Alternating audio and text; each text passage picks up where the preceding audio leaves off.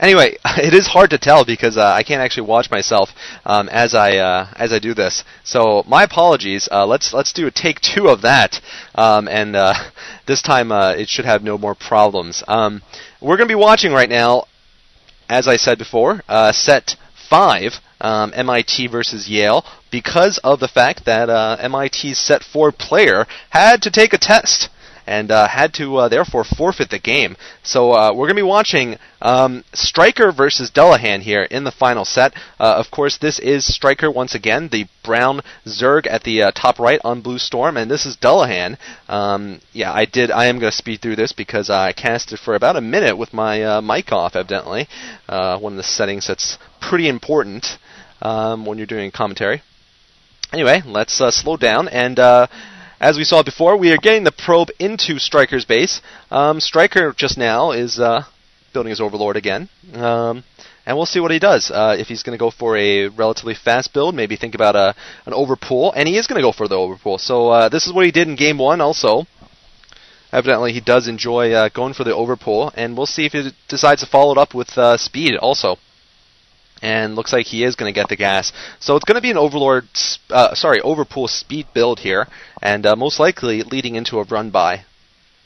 Certainly not a bad option for Blue Storm. This is, I'd say about maybe 75% of the time when you play among foreigners, this is what happens. Speedling rush, or speedling run-by on Blue Storm. And certainly, it's not going to be cheesy like in the first game, where he didn't do a run-by. He did I'm going to mine your back minerals out and just kill you move. So Dullahan here has his cannons going up kind of in an awkward position. It's actually going to stop the run-by pretty darn well, but it might not prevent harassment without a third cannon, because he's not going to be able to protect his entire natural expansion with these two. Meanwhile, Dullahan doing a good job here of keeping his probe alive. Very important skills. And also being annoying with it. Also good to do. And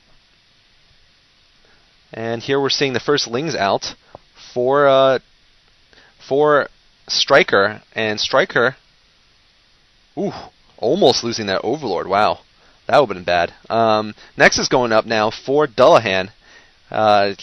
He's got probes in good position here. Should be able to protect against any kind of run-by. And he's also still got the scouting probe alive. Stryker, meanwhile, getting his speed, of course, and he's going to be expanding right afterwards. And he's just killed the probe, so that's going to allow him to either build 1 or 2 hatcheries without getting scouted. And that is an important thing to notice. If he builds just 1 hatchery and then goes for lair, obviously it's going to be a fast tech build. If he gets 2 more hatcheries, especially if he double expands, it's going to be more of a standard build. We'll see what he adopts. Right now, it doesn't look like he's resuming gas mining, so he's probably going to go for a 3-hatch opening here. He's got about 12 lings, actually. So I don't know what he's thinking right now, but maybe he's just thinking about going for it. That is a possibility. I don't think it's going to work, though, necessarily, with those 3 probes there. Going for it, as in trying to kill the cannons, there's really still no chance of a run-by. Without being able to do that, his lings are not going to be as effective as he wants. But hold that thought, he is going to be going right now for the cannons, and oh no! One of the probes moved out of position. That probe... not very intelligent, and now it does seem like Stryker's got himself 5 lings inside the base now. And let's see if Dullahan can react properly. He needs to get himself a cannon right here. Instead, he's sending out probes to die, and that's not good. I hope Dullahan gets that. Oh, he needs to get a cannon. That's 3 probes down already. And geez, this is so hard for the Protoss to deal with. This kind of just constant harassment. And it doesn't look like he's going to be able to get down a cannon, or if he doesn't want to, I guess, he's using his resources for something else. But really, this by itself has managed to swing the game quite a little bit towards Stryker's favor. Stryker taking down the 4th probe, I believe, with these lings. And also now no gas notice for Dullahan. That means Dullahan definitely going to fall behind in tech also. And meanwhile, we're seeing Stryker going for a standard double expand here, getting his lair. So 3-hatch lair build here from Stryker, still managing to do more harassment inside Dullahan's base. And, this is just so difficult for Protoss to deal with. Especially because he hasn't built the cannon. I think he should have built the cannon at this point. That's got to be the 5th or 6th probe that has been killed so far in this big raid. And, that's going to be 7 probably, 7 there. And also, let's not forget that these probes are running back and forth, not mining, of course, as they're trying to be microed away from the killer Lings. And these Lings are just ridiculous, doing so much damage. And really, Dullahan now in huge trouble. Still no gas up anywhere. Still possibly more probes going down. Wow. He has got all of about 10 probes right now, and it seems like there's still a pair of Lings alive somehow. Jeez. So Stryker has really, shown how he can take an early game advantage, and and that's highly important. Nothing to be ashamed of there. Gas finally going up for Dullahan. Looks like Stryker is just gonna let one Ling live here, and it's gonna go down. But he has done enough damage to really cripple Dullahan at this point, which is too bad because I was expecting more of a long match, but now really. Like I said before, Stryker is going to have to become Hyuk or Fire Fist in order to lose this game. And even Hyuk might not lose this game. Oh no, what am I saying? Hyuk would find a way to lose this game. So Spire being built for Stryker.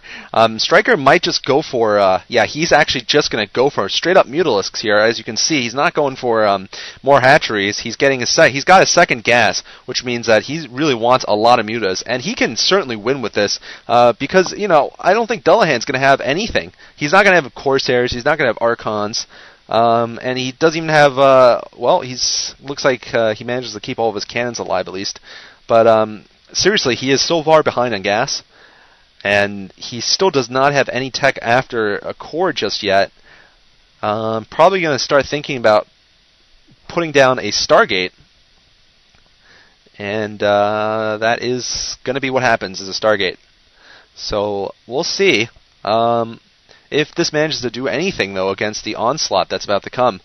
There's a Spire finishing, and looks like Stryker was well prepared with his larva, so he should be morphing a good 8 Mutalisks right now. And he's got yet more Lings too. Just going to kill off this probe, and that's going to once again deny Dullahan any knowledge of what's going on. I think Dullahan at this point can start suspecting mutas though, because of the lack of Hydras. I mean, if there were Hydralisks of any sort, if there was any kind of Hydra build, he would have seen probably a Hydra by this point. And oh man, an expansion going up at the 6 o'clock location. That is not going to be scouted for quite a while, I think, for Dullahan. It also is a very audacious place to put it, to say the least. But certainly, I think he can probably keep it at this point. There's not much that's going to go right for Dullahan for the rest of this game, I think. He does not have any cannons up, and these Mutalisks are now going to just tear into his base. Oh, this is going to be brutal to watch, unless you're a Zerg player, in which case you think it's awesome. And I am a Zerg player, so this is pretty freaking awesome. Yeah, but yeah, it looks like Stryker is going to take out this main entirely. Wow, the probes are refugeeing like it's Vietnam and it's 1974. Run away. So it looks like the South has been abandoned, and it is going to fall here, pretty much. Actually, no, it looks like Stryker is just going to go for more harassment. Oh, picking off the Corsair, and Stryker is seriously imba for MIT here. Stryker showing that that MIT has what it takes here, and it does seem like MIT should be able to take this series here, despite having to forfeit one game. Stryker is just too good, basically. He looks like, yeah, I mean, he's got himself about a dozen Mutalisks there, and unfortunately for Dullahan, there's still no cannons up anywhere. And that is going to cost him. Right now we're seeing one Corsair. This Corsair just getting micro to death by pure Mutalisks. And yeah, Dragoon out. Dragoon's not going to do anything.